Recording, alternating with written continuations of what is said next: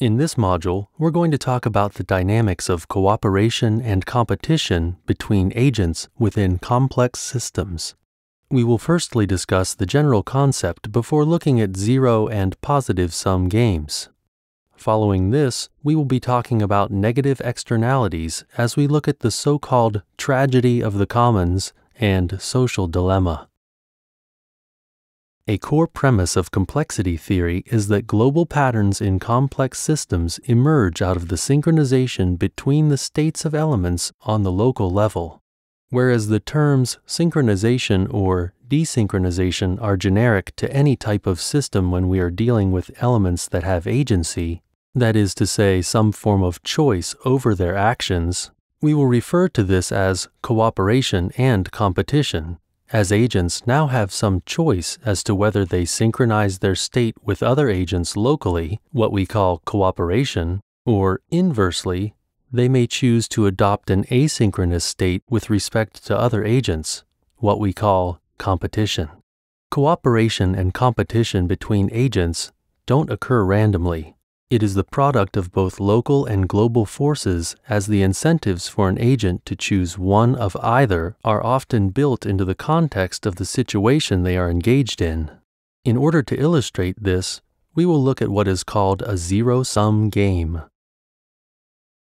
In game theory and economic theory, a zero-sum game is a mathematical representation of a situation in which each participant's gain or loss is exactly balanced by the losses or gains of the other participants. If the total gains of the participants are added up and the total losses are subtracted, they will sum to zero. Thus, cutting a cake, where taking a larger piece reduces the amount of cake available for others, is an example of this. A zero-sum game is also called a strictly competitive game, as the pie cannot be enlarged by good negotiation and cooperation. There is no incentive for cooperation between agents in these situations, but in fact a strong attractor state toward competition. War is another example of a zero-sum situation. In these games, what the other loses, you gain, thus keeping track and comparing your state to that of your opponent makes sense. Zero-sum games are linear and additive. The whole system is simply a summation of its constituent elements. Thus, they are essentially simple or non-complex. Complexity arises when we have a dynamic between competition and cooperation.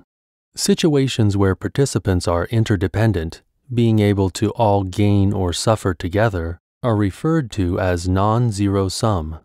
For example, all trade is by definition positive sum, because when two parties agree to an exchange, each party must consider the goods it is receiving to be more valuable than the goods it is delivering.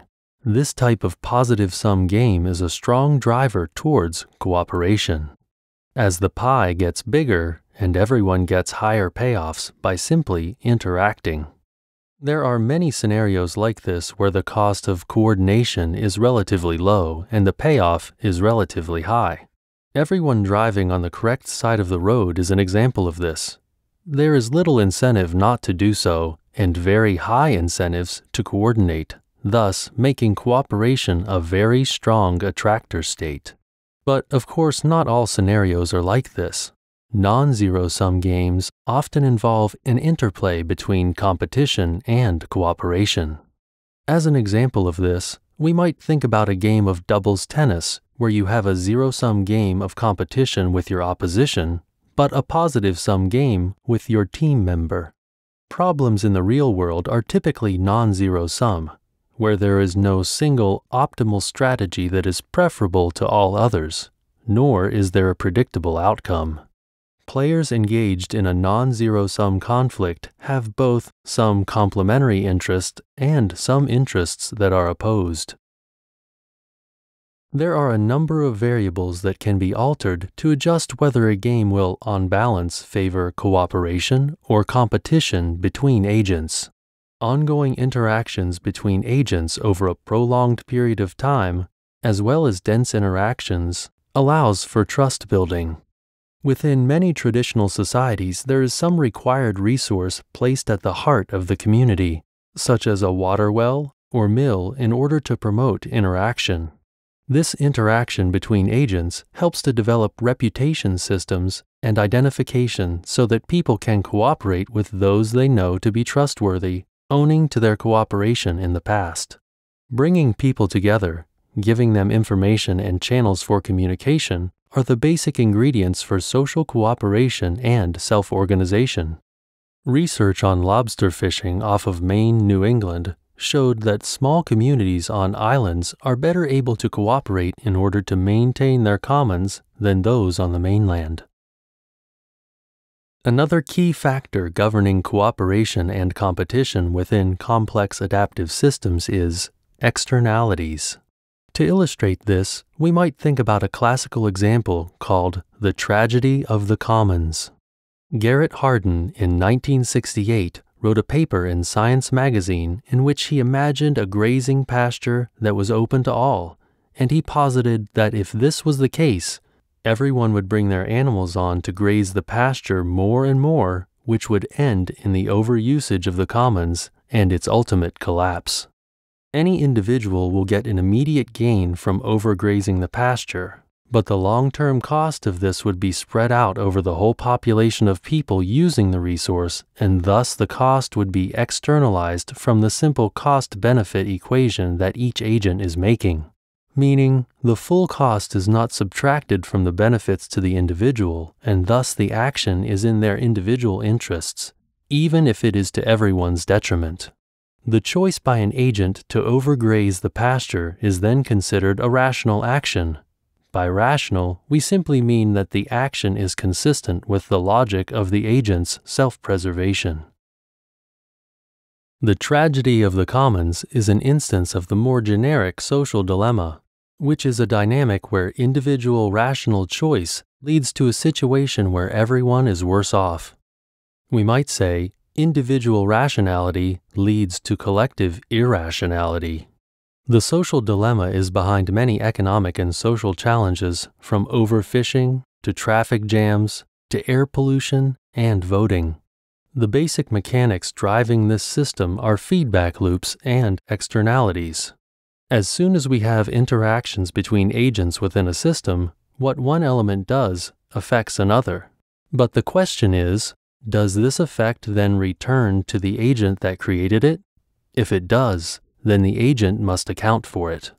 I might be too lazy to carry my coat with me when I go out, but if I know that the consequences of this inaction will have an immediate negative effect on me in the very short-term future when it starts raining, then I will take account of it, factoring it into the equation that governs my current actions.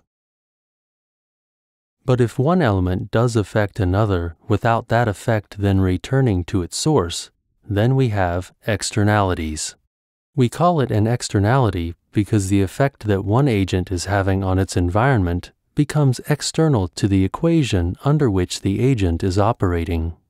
If, as in our first example, every action of an agent feeds back to its source, then the system will be self-regulating, with every cost and benefit being paid for by the agent that created it, and thus everything can be regulated by the agents locally in a distributed fashion. But with negative externalities, the cost and benefits of an agent's actions become decoupled from the local regulatory mechanisms of the agents, and there becomes a need for global governance and top-down regulation.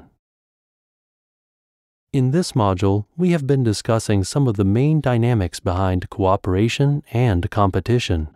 We have talked about how different scenarios, what we call games, create certain attractor states that make competition or cooperation the default position. We looked at zero-sum games that create a dynamic of competition by pitting the losses and gains of individuals against each other. Inversely, we saw how positive-sum games can create strong attractors for competition as coordination makes the total payoffs increase in value. We also talked about more complex scenarios where there are incentives for both cooperation and competition. Finally, we discussed the social dilemma and the dynamics of the negative externalities that were behind it.